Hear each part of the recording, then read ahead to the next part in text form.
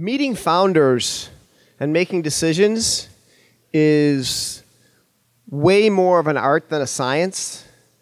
And as Dalton says, unfortunately in this game, I think you have to lose some money before you can really become an expert, as much as anyone is an expert at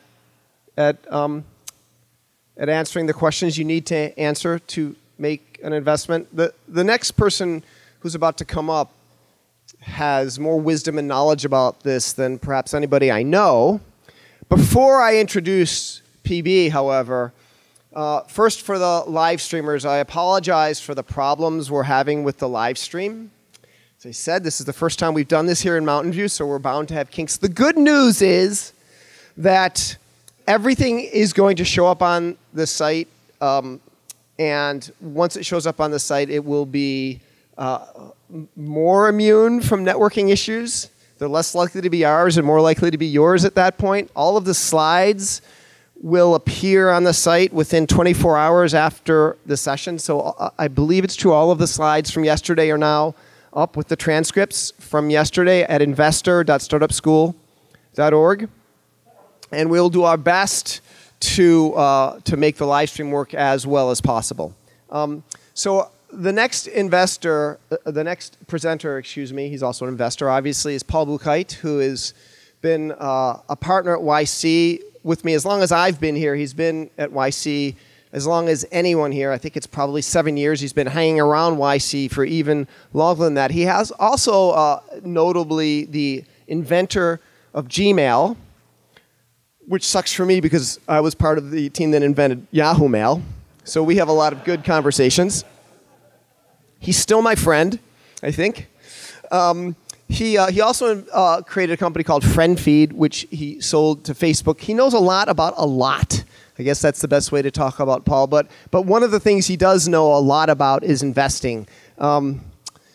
Here's a quote from Paul that is actually an important one, and I would think about it a lot as you think about investing. I think the best kind of virality is a product that people like so much that they just want to tell people about it. So here's one of the smartest and best investors I know in the world, Paul Buchheit, to talk about that.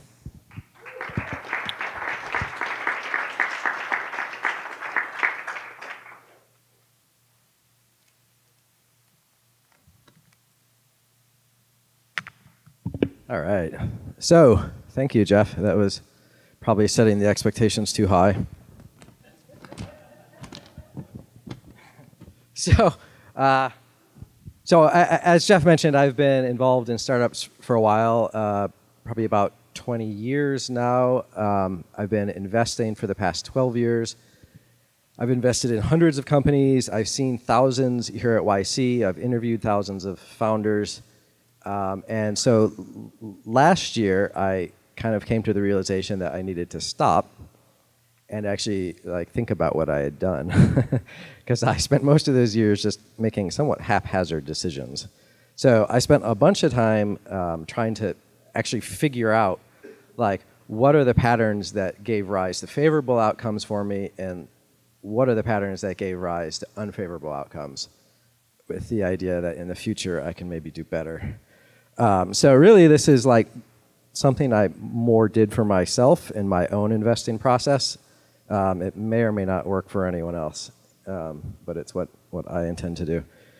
And so the structure of this is I'll tell a series of stories, first of favorable outcomes, things that went good for me, and then some unfavorable outcomes, things that did not go good for me. And then finally followed by some conclusions about how I plan to invest going forward. So first, there's this idea I'm not limiting myself to good ideas. And this actually started out as a joke about 20 years ago, but then I kind of realized it was true. A lot of my ideas are not good. But it's also really relevant to startups because oftentimes the good ideas look bad. And the reason for this is that if the idea were obviously good, the opportunity wouldn't exist. Big companies are not that dumb. They're capable of executing. They have lots of resources. They have market power. if they thought there was this, $10 billion business sitting there, they would just go do it themselves. So necessarily, for it to be a good startup, it kind of has to be something that inside of a big company would get shot down for being, stupid or unimportant. And actually, the example I like the best is this company. I don't know who recognizes that logo. That's the original Google logo. When Google has a research project at Stanford called Backrub, it's Larry Page's hand in a flatbed scanner. And so, Google started out as this research project at Stanford. Larry and Sergey were PhD students there. And they actually wanted to continue being PhD students and finish their degree. So they went off and tried to sell Google to one of the big internet companies of the time. So Yahoo, Excite, InfoSeek. They made the rounds to all these companies. They wanted $1 million for Google. And fortunately, everyone said no. No one thought it was worth $1 million. They thought search was unimportant. They thought it was just like a commodity, sort of a flavor of the month thing. They're like, oh, you're hot now, but next month it'll be, some other startup, and we'll just hop from one to the next. So again, if this opportunity were obvious, Google wouldn't exist. So necessarily, it has to look kind of bad. And so I'll start my story at Google. And the reason here is I think I really want to emphasize the absolute importance in this game of being extremely lucky. So the good news is you're all accredited investors, supposedly. That means you're already among the luckiest people on Earth. But I also like to think about this a lot because, being a startup employee is actually a lot like being an investor, except you can really only do one at a time. And so I've asked myself, how did I end up at Google? What took me there? And the first thing is just that they actually had a product that I used. I was a very early user, and so I just knew about it. They had made something people want, namely me. They made something I want. And the second reason is Linux. So I was really, really, really into Linux. A friend in college once put it, shut the fuck up, not everything is about Linux. So when I went looking for a startup to go work at, really my only criteria was that they'd be doing cool stuff with Linux. And so that was how I ended up at Google, is they were building these clusters of Linux machines, and nothing could be more exciting than that. And when I interviewed there, the people were really smart. They asked good questions. I interviewed at another startup where the people asked dumb questions, and you could really tell the difference. What I didn't know was that it was a good business. I actually expected that Google would get squashed by Alta Vista or something. I didn't go in thinking I was going to make money. I went in thinking I would learn something about startups. And in fact, I did learn some stuff, which was good. So I had a good time there. As Jeff mentioned, launched Gmail. But eventually, it was kind of turning into a big company, and I'm interested in startups. So kind of got the itch again to get back involved in startups. So I'm looking around, and then in early 2005, I see this thing, the Summer Founders Program. And this is sort of funny because I don't know, a lot of you probably don't know this. The very first batch of Y Combinator, it was pitched as a replacement for a summer job. So the idea was college students, instead of going to work at Google as an intern, would just come to YC and start a company. And this actually looked like a really bad idea to most people in 2005. In fact, the original lawyers they tried to work with refused to do the work. They said, this is terrible, we're not going to do it. Investors all thought it was a joke. They're like, no good company is ever going to come out of this. So how did I end up here? How did I end up connected to YC? And the answer is that Paul Graham had written a lot of really good essays. And so I had read a lot of his stuff. I thought he was really smart. I didn't know him. I thought he was really smart. I think he had really good insights. And I thought this was a really intriguing idea. Not necessarily a good idea, but intriguing, interesting. And for me, I think interesting kind of includes this element of unpredictable. If I know what the outcome is, then there's no point in getting involved. It's the things where I don't know the outcome where I can learn. So basically, I just cold emailed PG and was like, hey, can I help out? And so I started hanging out here, got to know the first batch that was in this building, which was the Winter '06 batch. And that was about 12 years ago. I actually, since then, have met with and invested in every batch. I'm a repeat offender. But my very first angel investment was in a YC company called Wufoo. And here's what the internet thought about it. For those of you who can't read it, which is probably most of them, the person says, is anyone keeping a list of all these new Y Combinator startups? Seems like it might be entertaining a year from now, after all the hype has died down, to go back and look at it. I mean, sure, it seems like it's written in Python and it uses XML HTTP requests as being confused with stuff like, I have a business plan, and my product satisfies a demand that consumers actually have. And I like this because it's both kind of like making fun of YC and Wufoo. And it was very characteristic of the thinking at that time. And in fact, Wufoo never did IPO, but my investment on that returned like 44x when SurveyMonkey bought them.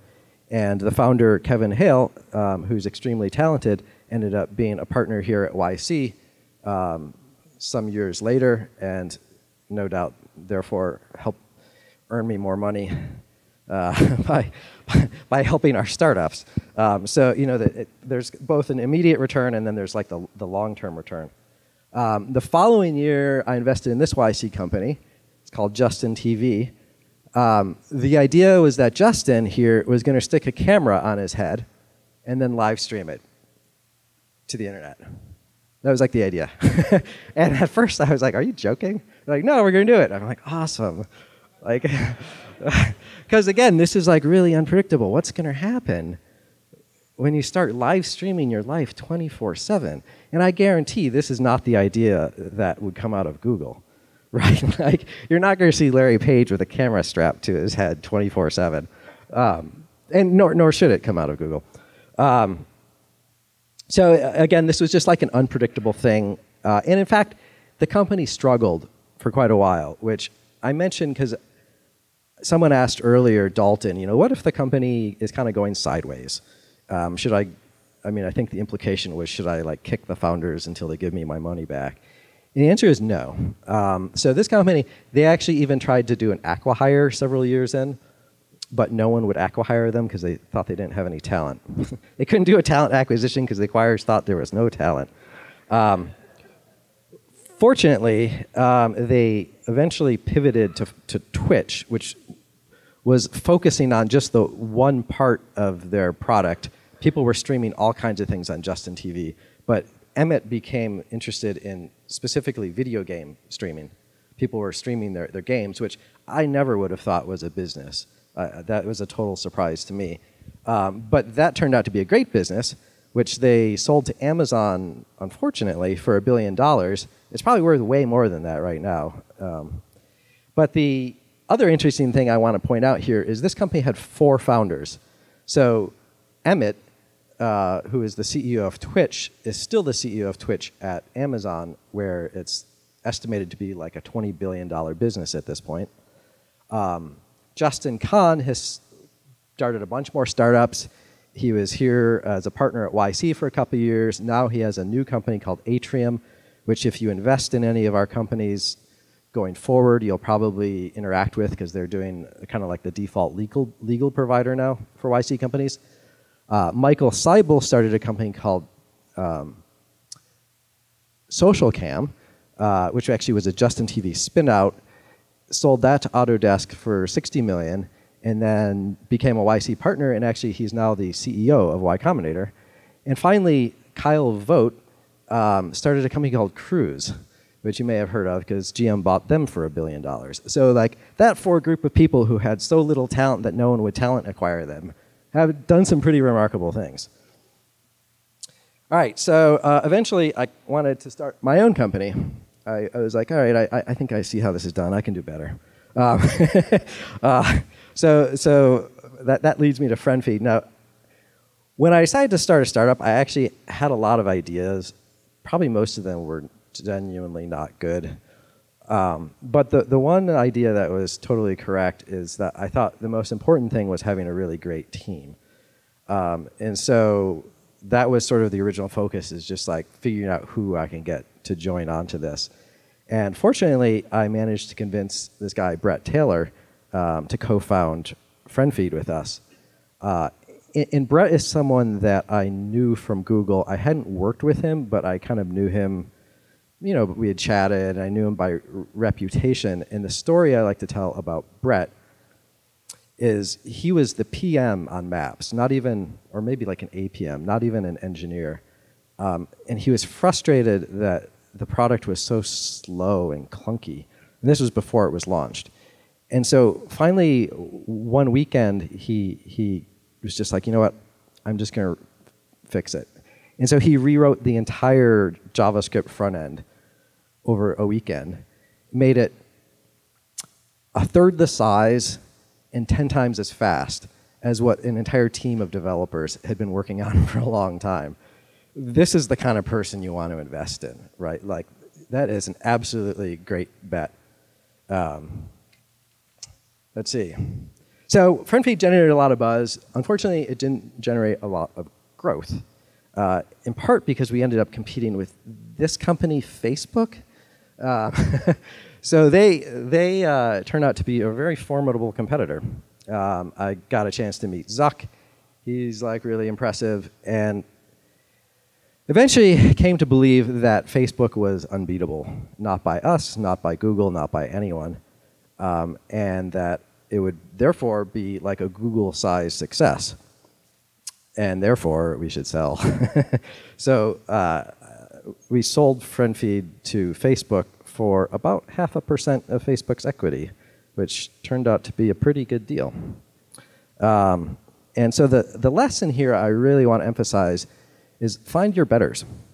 Like, you want to find people who are smarter in everything, more insightful than you are. And I think Brett and Zuck and the team at Facebook are great examples of this. Like, they were just clearly better at it than I am. So that's like one of my criteria when I'm meeting a founder. If I'm thinking like, oh, I could do this job better than you, like, I shouldn't fund, right? I only want to fund people who are better than I am, right? And so this is why it's not that I think idea and market don't matter. Like, those things are of critical importance. You're not going to build a big company in a tiny market. But my belief is that if the founders are actually better than me, then they're going to have better insights. They're going to know more than me. So I can kind of outsource that part of the thinking to the founder. And then I just have to figure out, like, does the founder believe it? And so what you want to do here, I believe, is use your knowledge to probe, to ask intelligent questions, to see if they really do know what they're talking about, right? But not using it to decide, not being like, oh, you know, I'm an expert on air mattresses. I know there's no business here, right? The challenge, of course, is finding these great founders. So I want to go through a couple more examples that I think highlight some traits. The first is Meraki. This is another early investment, 2006. And when I went in to meet them in their little office in Mountain View, they showed me around. They introduced me to the team. They showed me some of the hardware. They were building these little mesh Wi-Fi boxes at the time. And I was like, wow, this is really impressive. Like, how much money have you guys raised? And they were like, we haven't raised any. That's why we're talking to you, right? Like, and I was shocked because they had like hardware there. They'd been selling these devices, and they did it all by kind of like scraping together money here and there. They got somehow a deal on this and a deal on that, and someone lent them money, and they were able to string the whole thing together for $0, which is exactly what I like to see. And so this is another one that I like to think about as an example of like what you want. And then just kind of for laughs, I'll give you what would be an opposite of Meraki, I would say, is Juicero. Like, they spent $100 million on their like juice bag squeezer without ever talking to a customer, without ever trying to sell someone a bag of juice, which, by the way, is what it is. It's just a bag of juice, and it squeezes it out. It's horrible, right? So you want the opposite of Juicero. You want Meraki. And this was, Cisco bought this for $1.2 billion, which was like a 73x return. Once again, they sold too early. That company's worth $10, $20 billion now. Founders always sell too early because you're like, wow, $1 billion. I make the same mistake. I sell too early. Next up is Cruise. Cruise, I mentioned earlier, one of the founders of Justin TV, Kyle Vogt, started this company.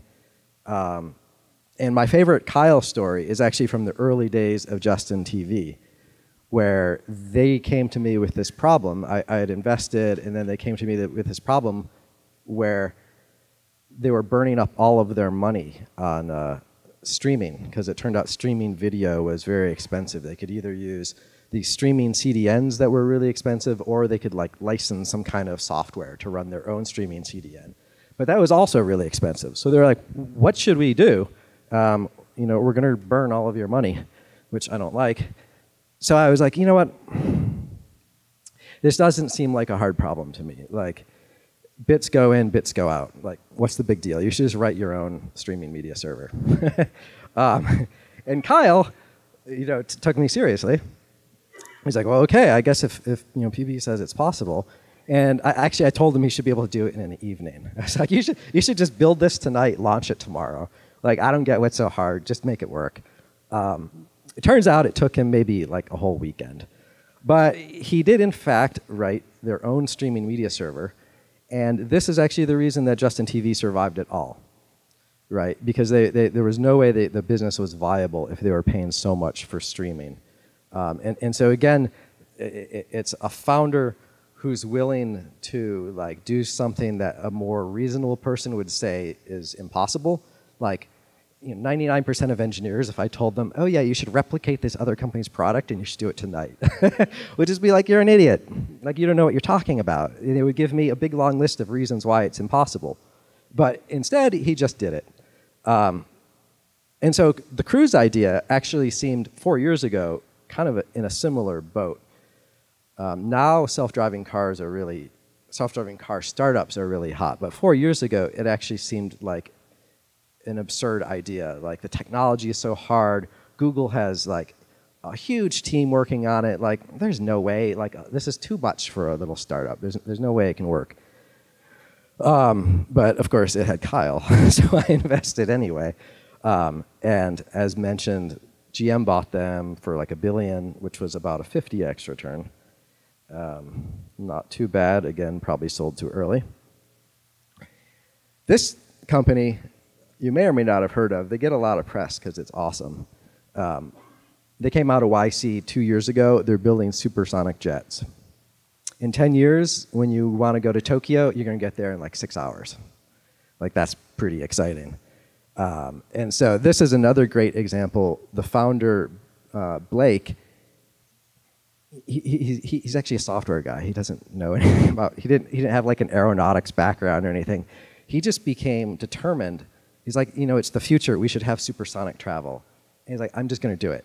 And so he took the time to just go teach himself everything and figure out why like the Concorde was such a huge failure and what was different now. And what was so remarkable, I remember when he was in YC, is that he was able to very clearly explain to me why he was going to do this thing that seems really impossible. But he could very clearly outline to me essentially like the 3 things that were wrong with the Concorde that he was fixing. The reasons that this was actually a viable business, and like work through the economics of it all. And he laid out a very clean picture. And again, this is one of the traits of really great founders, is they're able to communicate what's a fairly complex idea. I don't know anything about supersonic aircraft. I'm not an expert in supersonic aircraft, right? But he's able to explain this to me in a way that I understand very easily. He's got good insights and just absurd ambition, just like really ambitious. Something that, again, people would be like, there's no way a startup is going to build a supersonic airliner. I believe they are. It's not yet proven, but they're making amazing progress. I always love to read their investor updates. He also sends the best investor updates of any company I've ever invested in. And so the other point I want to make here actually is don't be afraid to invest in things that aren't software. If you're working according to this philosophy that like you want a really great founder and the founder brings the expertise, then you're able to invest in so much more. And we have so many great companies that are like in bio. I think we're going to have some just giant exits, 10 years from now. And I see every time at Demo Day, because I work with a lot of the bio companies because I really like them, I see at least half the investors just like cross it off the list on principle because they're like, I don't know anything about supersonic aircraft. So don't do that. All right, now as promised, I will talk about some of the less flattering stories. So in honor of the Dropbox IPO, let's talk about Dropbox. So this email, again, for those who can't read it, is me replying to Drew. This is September 14th, 2007. Sorry I wasn't able to make it today. Are you going to be around this weekend? So I had actually gone to Boston to meet the Summer 7 batch, which was only like 19 companies, so it wasn't that hard. Drew seemed really good. He was definitely, seemed like one of the strongest founders in the batch. But, I had some questions about competition, like what are you going to do about Google Drive and all that. So I set up a meeting to meet with him when we're back in San Francisco. And then on the day of the meeting, my previous meeting ran long, and I canceled on Drew.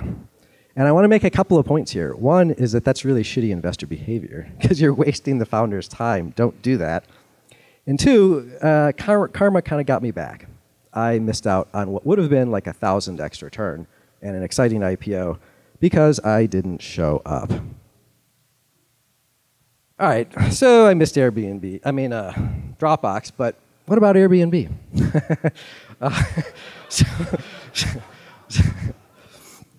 So here's Michael Seibel introducing me. This was June 26, 2008, to this company, Air Bed and Breakfast.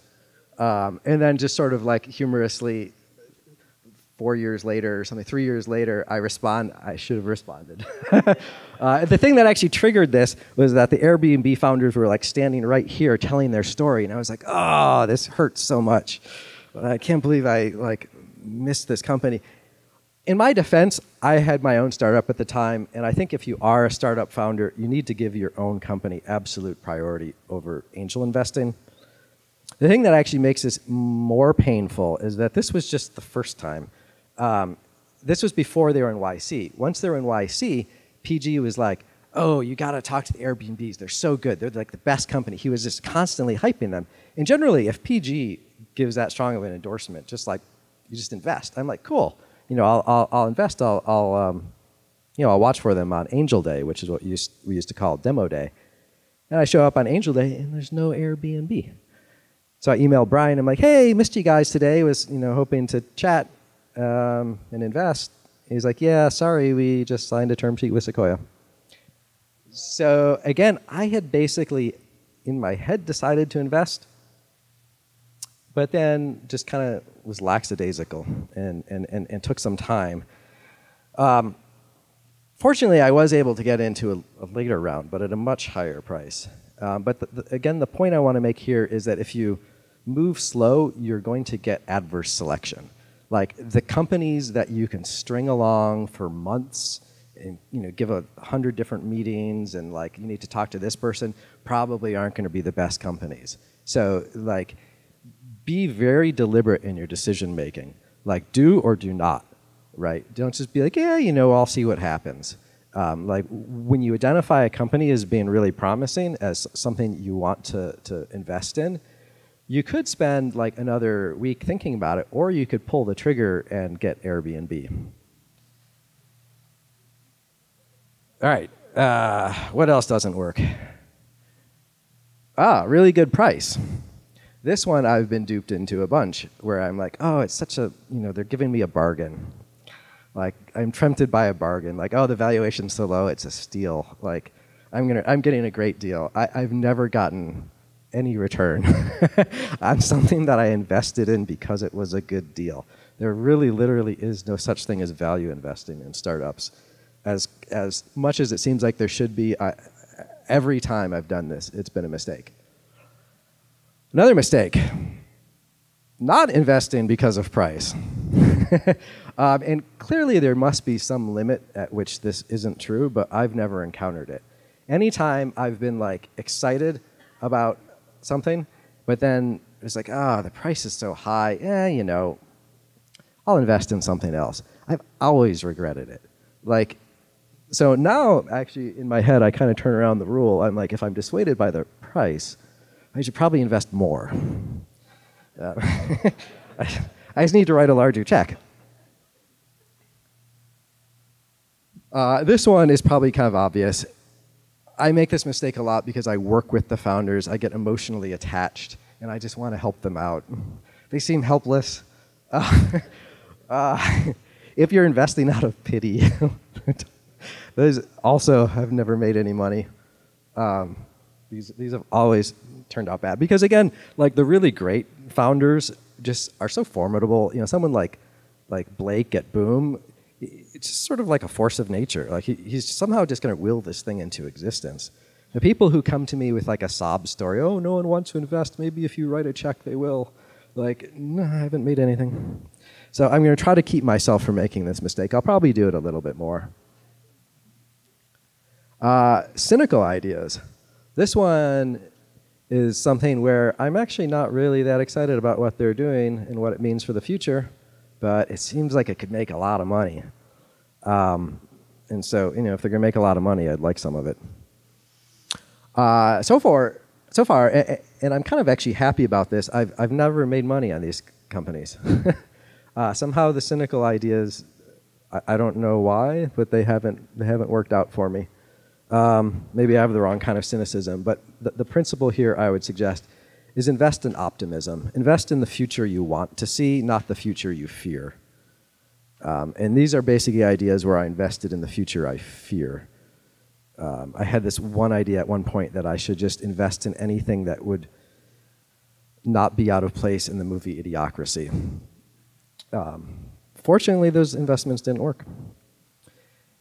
All right, another mistake, really impressive numbers. I think Sam touched on this yesterday.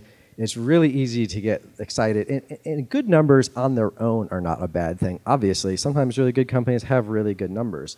But the thing that happens is you kind of get blinded by the numbers. You're like, wow, it just keeps going up. Ignore the fact that like somehow the founders are kind of or like the product doesn't really make sense to me. And again, never made money on these. If I'm just investing because of the numbers, it turns out to be a bad investment. And I think the reason for this, the question to ask is this company actually creating value? Like, are they actually making the world a wealthier place? Or are they maybe just exploiting some temporary inefficiency in like Facebook? And then Facebook's going to change their algorithm and the company's going to be dead, right? All right. So I've tried to boil that all down, again, just more for my own use, to a checklist. Because, again, my thinking on startups is that it's really like the founders are absolutely critical and everything else kind of derives from that. So if I'm just asking myself, like, is this person a great founder? Here's some of the traits. Clear, concise communication. And I want to be clear, this doesn't mean slick, salesy kind of communication. I mean people who can demonstrate a real depth of understanding and clarity of thought. And the example, actually probably one of the best examples of this is just Paul Graham with Y Combinator. Like the whole reason Y Combinator really exists is because he'd been writing these essays for years that were sort of like, he's kind of like the Pied Piper of nerds. Like everyone would just read these things and get excited. And that was, and to this day, I believe it's like the #1 or #2 source of leads to people applying to Y Combinator. We ask a question on the application, how did you hear about Y Combinator? And they say, from Paul Graham's essays. But also, you know, essentially all of the other founders fall into this category, right? Like Kyle was able to tell me a story about how he's going to make a self-driving car. boom, again, he's able to tell me the story about how they're going to do this impossible thing. And so if people, if I find myself struggling to understand or like doing the work for them, it's always a bad sign. And it's, the trap I sometimes fall into is I'll talk to them for so long, I'll come up with a story that makes sense, and then I'll just sell myself on my own story. I'll think, maybe I'm just not smart enough, but no, like if they're a good founder, they're going to be able to communicate to me. Moves fast. Again, like think of Brett rewriting maps in a weekend, or Kyle making a media server, or the Meraki team building that product with no money. Moving fast is absolutely critical. And again, it's something that I think most people don't do. It's really easy to come up with reasons why this should take longer, or, oh, I really want to get this thing right or that thing right. Like, founders will come up with infinite reasons to move slow, and that's fine. I'm just not going to invest. Accomplishes a lot with a little. And so again, like Meraki is the great example of this.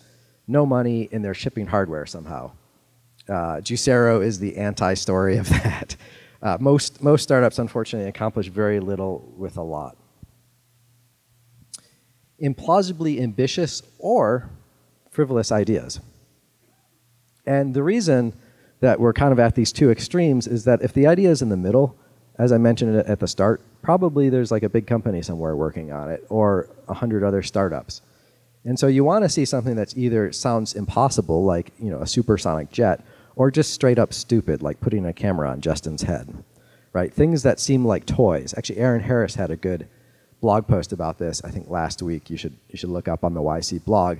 Ideas that look like toys are oftentimes really great. And the founders have the conviction to pursue these obviously bad ideas. Is a talent magnet. So the best people want to work with the best people. And somehow the really great founders seem to be able to attract other great people. And actually YC, this is, I think, really the secret of YC, is that it's just a giant talent magnet. Like, we could bring them in and do almost anything. I think it would still sort of work. The key thing is that we're attracting the best people, and the best people want to come be a part of Y Combinator because this is where all the other best people are. And so there's, and we see this with a lot of our top startups, like Stripe, really brilliant founders, and then their team is also really impressive. Make something people want. This is key. This is our slogan, make something people want. Google is a great example. Like, I actually was using the product. If they're building a thing that you actually want, that's a good sign. If you can't identify anyone in the world who would possibly want the thing that they're making, anyone who if you offer it to them, they'll be like, no, thank you. That's a bad sign. I was going to say something else about that, but I don't remember. Oh, right. Like, actually, another funny story here is DoorDash, which you may have seen in the news. They just raised another $500 million. When they interviewed here, like actually in the room right over there, my one question for them was like, will you deliver to my house? Because at the time when they went through YC, there was no food delivery where I lived, and I get hungry. And so they're like, yes. I was like, you're funded. So I mainly funded that company just because I wanted food for myself. But, they're doing good. And finally, determined and committed. And in fact, PG says determined is the #1 most important trait in a startup founder. And the reason for this is because starting a startup is really, really, really hard and unpleasant. And so if you're not super determined, you'll probably give up at some point. You'll be like, why am I putting myself through hell? I should just go get a job at Google and be like a normal person. Unfortunately, I think like this can sometimes be a little bit hard to suss out, because the founders will, of course, be like, oh yeah, I'm totally committed. But some of the things you can look for is, are they hedging their bets? Like, do they have kind of this easy plan B? And actually, the group of founders where I've seen this happen the most is founders who are on leave from med school. doctors who realize they didn't really want to be a doctor, so they're like, I'll try out the startup thing. And so they come in here, they'll work for 6 months or whatever, and they'll be like, man, this is hard. I'm scared. I'm going to go back to medical school, right? Like they have that easy out. They've already made a huge investment in being a doctor, and they don't want to throw that all away for some pipe dream startup. And I think the other thing that I like to look at is, have the people made mistakes in their life? I'm very nervous about people who've always gotten perfect grades. They got into all the right things. They did all the right clubs. The people who have the perfect resume, the people who didn't fuck up. Because these are people who've never failed. And being a startup founder, you're basically failing day after day. And so what these people do, these are people who are scared of failure. And so they almost inevitably will take just like an early exit, and then they can put on their resume, started a YC startup and sold it to some other company, right? It doesn't say that they sold it for like $0 or whatever, but they can add it to their resume and they can go get a safe job at McKinsey or something. All right, so that is it. Thank you.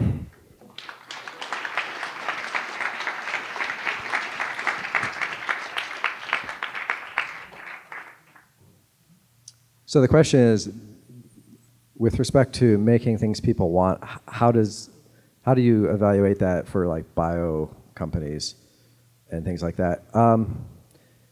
Actually, I find most of the time with those companies, it's pretty obvious. Like, you're making a cure for cancer. I want a cure for cancer, right? The risk on those companies is most often not market risk. It's not the risk that no one wants a cure for cancer. The risk is that they don't actually have a cure for cancer, right? So with those companies, more often it's one of these things where like the demand is kind of obvious. It's just like a question of whether you can actually create the product. I have a question. Right. Just wondering. I know Justin. I know Michael. I know Emmett. I know Kyle. What is it about those guys that made you invest? Because I mean, you didn't really say it, but you heard this incredibly stupid idea, and yet you invested in this no talented group of 4 people. Why? I mean, I think they did have talent. I think they told a very simple story. Actually, this is a good question. They told a story that really connected with me, which is, we're going to stick a camera on Justin's head, and then stream it and see what happens. And that's the kind of thing I love, because I'm like, I don't know what's going to happen, right? It's really unpredictable. But again, the thing that I liked was that they weren't going to go off and spend a lot of time like thinking about it and like making complex plans. They were literally just going to do it. They bought a camera, stuck it on Justin's head, and like hacked together something so that they could stream it. So they were going to be able to test the idea very quickly and learn and iterate. And again, this is part of why the on the checklist here, moves fast is super important. Like, you can almost predict the I think success of a startup just based on how quickly they're able to iterate. And the really great companies just like iterate really quickly. The ones who do a release every 2 years fail. Juice arrow.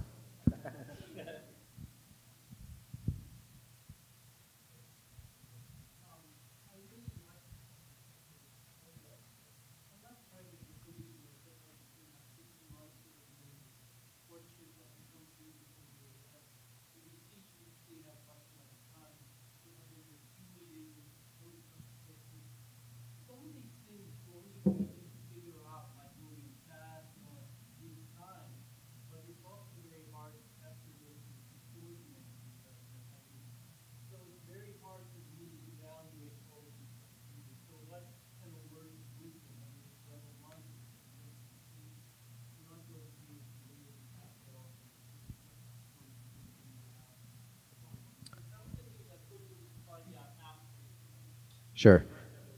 So the question is, unlike private equity where you can do months and months of diligence, like we kind of have to move fast as investors. or as I mentioned, face adverse selection of not funding Airbnb.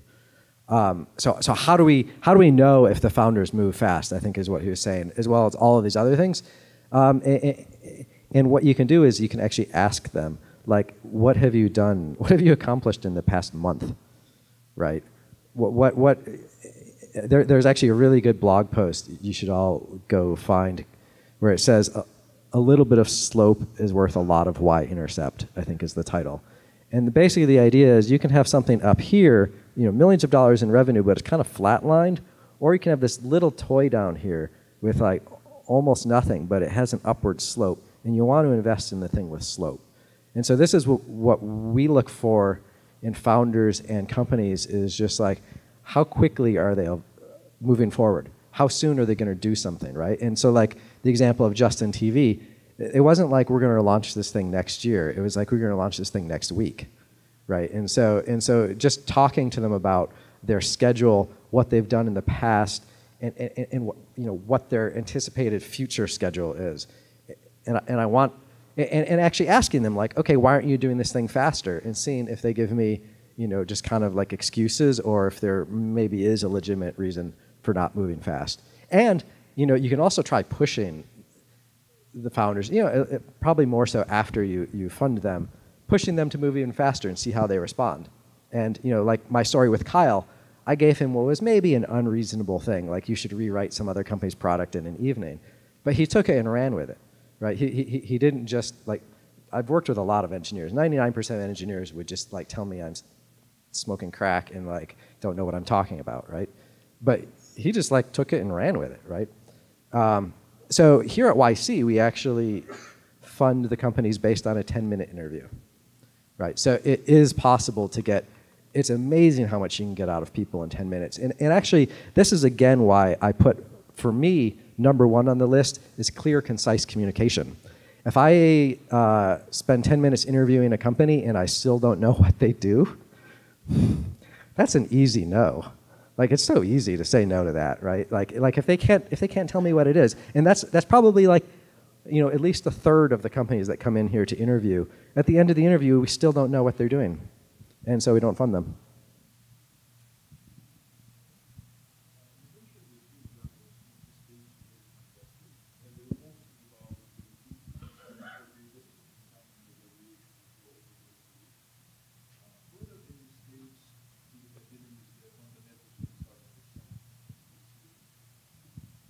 So the question is, did I make any mistakes with respect to the fundamentals of the startup?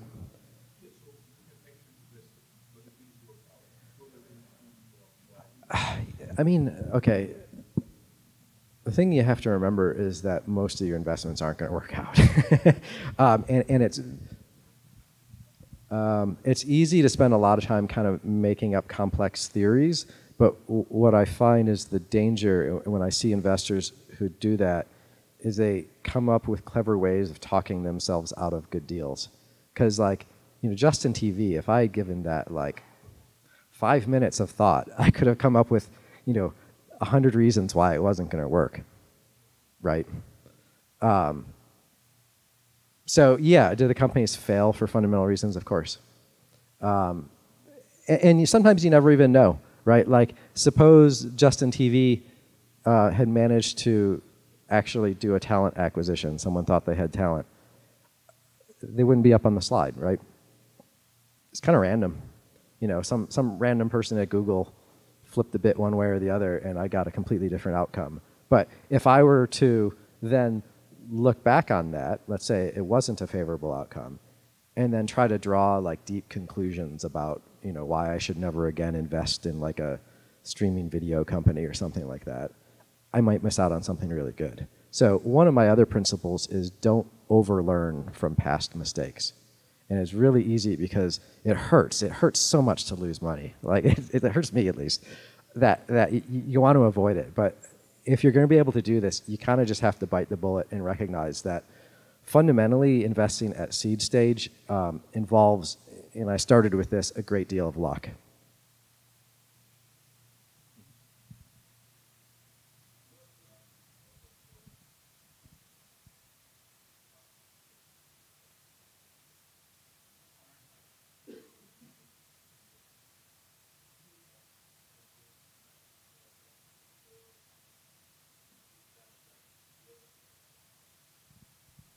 So the question is, when I look at ICOs, do I see that as the open source of funding or the Juicero of funding?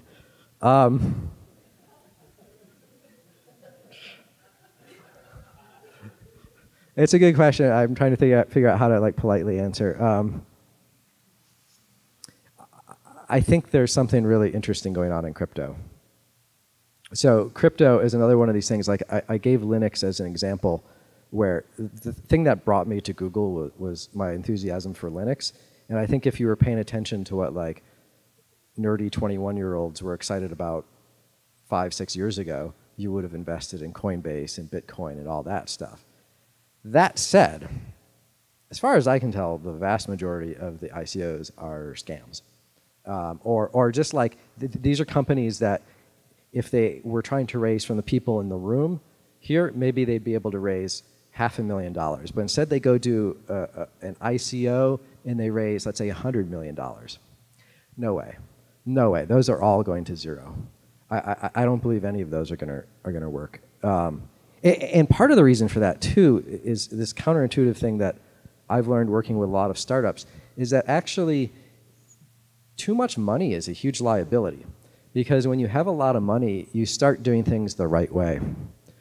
And that's actually kind of what happened with Juicero, as an example, is they got 100 and whatever million dollars. If that company only had 100K, they would have had to go try to sell juice bags. They wouldn't have been able to spend years building this stupid machine, right? They would have had to actually talk to customers.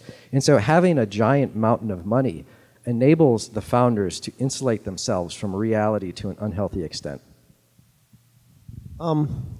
Just a couple of questions from cyberspace, or in this room, and they're just too shy to speak it out. One was directly to me, but I think it's an interesting question, which is people tend to be nervous of sort of deep technology companies, investors especially. How do you get over that, and how do people in general get over not being afraid of sort of hard tech? I mean, I guess I also just tend to invest in things that I'm excited about. And it's so much easier for me to get excited about a supersonic jet than some sort of obscure enterprise software or something like that. And not that enterprise software is a bad investment, but I don't know, for me it's not really that hard, because I sort of accept the fact that I actually don't know very much about almost anything. So it's not just the hard tech companies. I don't know anything about almost any of what the companies are doing. That's why I have to invest in people who are better than me, right? And so it really just comes down to do I believe in this founder and their expertise? And then therefore I can just rely, I can outsource my thinking to the founder. I don't think you answered this, but if you and I were meeting and I had a startup and you were trying to determine whether I was determined, how would you do that?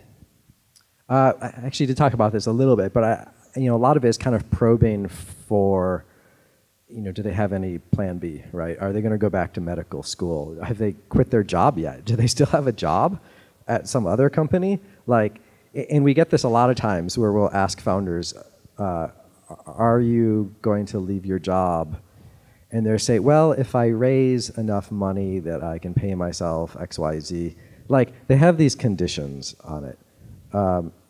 And ideally, you want the people who are just willing to charge straight into a brick wall, if necessary. I think this is really deep. Paul Graham says this is the most important quality of a founder you should look for, but it's extraordinarily difficult to know when someone has it. One of the reasons, by the way, we ask questions on the YC application about your past, because that is one way I try to determine if someone's determined, has that quality of getting punched in the face, falling down and getting back up again. It says that happened to them in the past. Paul mentioned people who have never ever failed. That doesn't mean that they're not going to fail this time, but you just don't have very much information about what happens when they get punched in the face. Right. Actually, if they've never failed, they're going to be afraid of failure, and therefore they're going to take a safe exit. And actually, to follow up on that, what you can do to examine determination is actually also just ask about the history of the company. So like Airbnb is another one where they had actually worked on that for a long time. Michael actually helped them out a lot with the pitch. They pitched a number of investors. Everyone said no. When they came to interview at YC, Paul Graham actually tried to talk them out of the idea. They're like, you guys seem really good, but this idea is terrible. Can you work on something else? And they were just like, no, right?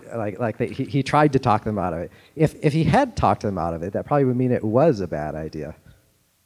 Okay, one more question.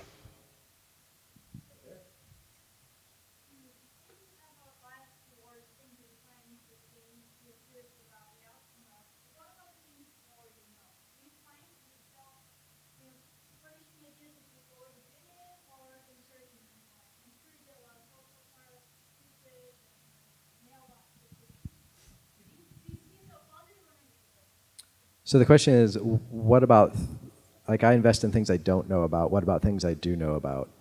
I have a trick here, which is that I don't know about anything. I mean, honestly, like I think it's really easy to overestimate your own knowledge and experience. So like I said, I try to avoid learning too much from the past. Specifically, you asked about email. Yeah, I am a little bit burnt out on email startups, so there's like maybe kind of a high bar just because I know. This is a case where I can take my knowledge, and I put this earlier when you're talking to the founder, use your knowledge to probe and see if they have a good response. And so, a lot of the email stuff, they're like tweaking Gmail, and I'm like, okay, what if Google just adds this feature? What are you going to do? I'm like, oh, I don't know, right? Like, okay, that's not a good answer. But I have had good email startups. Front was actually recently in the news. They just raised a big round from Sequoia, I think. Really great founder again, Mathilde. She's great. That was an email thing, but she could tell me a really clear story about why it wasn't just like a feature in Gmail. You almost have to unlearn things that you think you know.